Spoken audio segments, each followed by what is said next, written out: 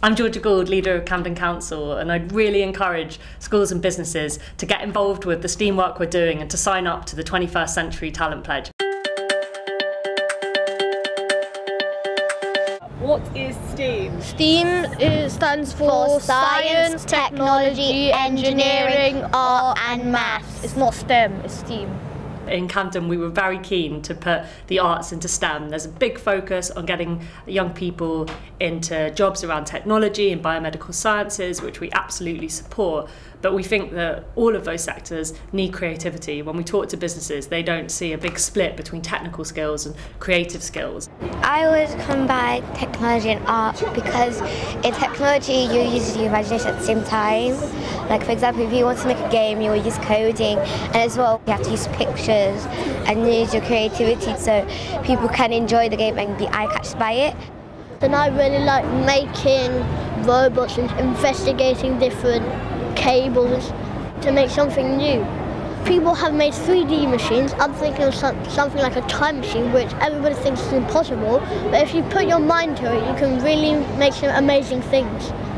The STEAM Commission's 21st Century Talent Pledge is about how business can volunteer and help work with schools and the council to deliver the next generation of diverse, amazing talent that they will need and want to employ.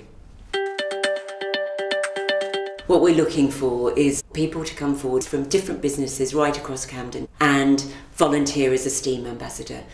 I think the STEAM ambassadors, the people who are working and doing jobs in these sectors, show young people what's possible.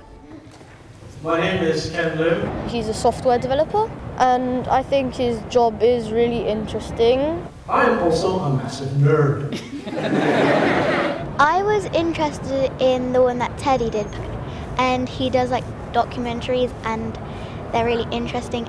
Often young people, when you ask them about what they want to do, they'll talk about people they might know and they'll talk about the jobs that they've come across. But actually we have people doing jobs that I've never heard of in Camden, and having those people come in and talk to young people about what's possible completely opens up opportunities that they might never have thought of. I think it was very useful learning about careers because it sort of inspires you to be like that.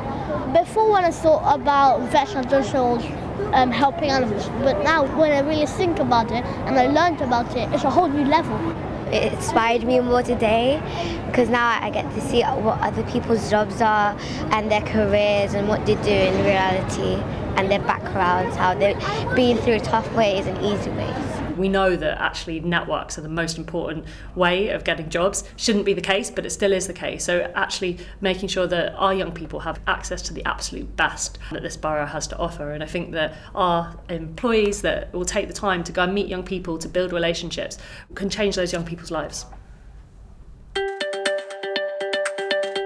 Welcoming is about welcoming people from schools and colleges into the workplace for work experience, through mentoring, or it can be about our amazing Camden Challenge, which is linked to Camden Council Summer University, which Ted Baker so brilliantly piloted and ran this summer. We make a huge amount of profit. So the retail price for the men's and women's collection altogether is $585,000.